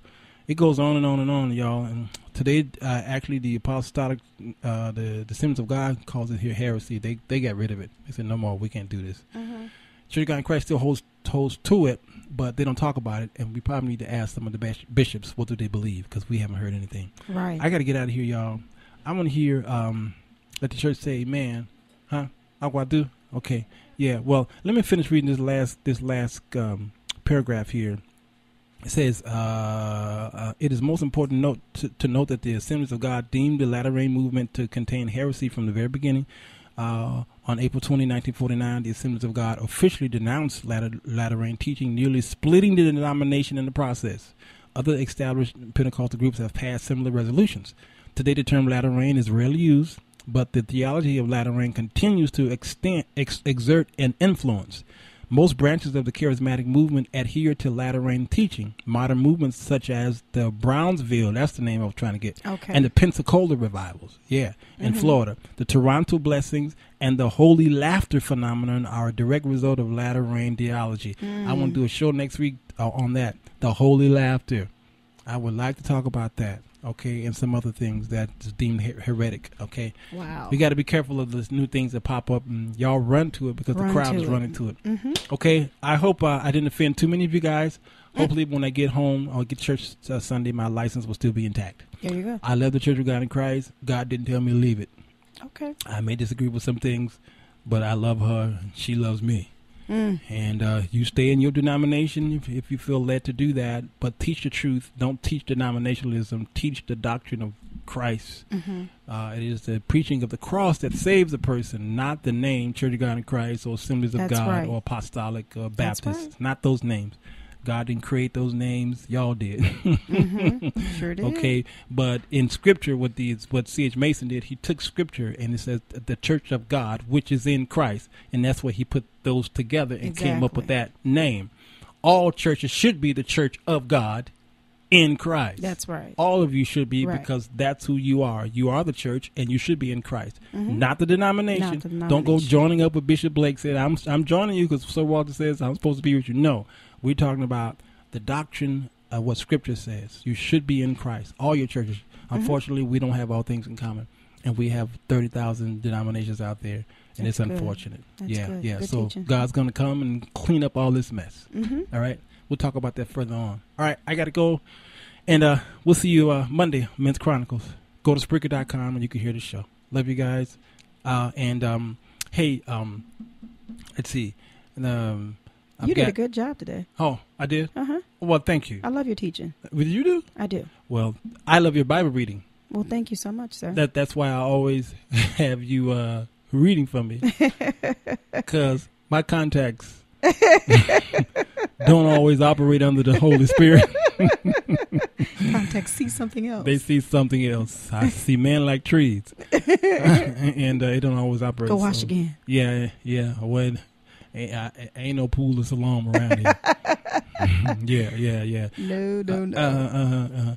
As it's going to be a busy weekend for some of y'all, and so get ready. Right. And my brother's having a concert. He'll be 50 years next week, and we're going to announce that come Wednesday, and I'm on our music show. Your real brother, Larry Jones. Okay. Wonderful. Yeah, my real brother. And Alvin Carter's show, he's doing his Reflect, the song, The Reflect. He's doing a concert, his birthday. Good Friday, April the 3rd. Good Friday, April the 3rd. Nehemiah Urban Church Ministries, 7359 South Chappelle. Y'all know the old Monument of Faith. That's right. Apostle R.D. Hinton. Yeah, y'all meet me over there at 7 p.m. That's good. That's Good Friday. Yes. Now, they said Jesus died that night, and some folks said, what was good about it? It was great. It was great. It was good that he had suffered for me. I'm so glad he took my sins away. Yes. I'm so glad. That's right. Yeah. And some people may ask the question, when he died is not important. The fact that he died. I don't agree with that. Because we just talked about the feast. See, something? If you knew Christ right. as someone that as your Savior, your Lord, and someone that you really love, it would be important. Because if somebody died in your family, you had questions about how they died, you get the coroner in here. That's right. And they you do know all the details. What they do, the thing is, where they test to find out how a person died. Autopsy. Yeah, they do the autopsy, and then they even know the time of death and everything. It's kind of important. Yes. All right. Well, we need to know why he died. Why he died. At the time that he died. That's good. Because he was so caring of us that he died at a specific time because he needed to, again, take care of Genesis through Malachi. And a specific way. In a specific way. That's right. Gotta go. That's another show. Love you guys. Sir Walter Jones Show.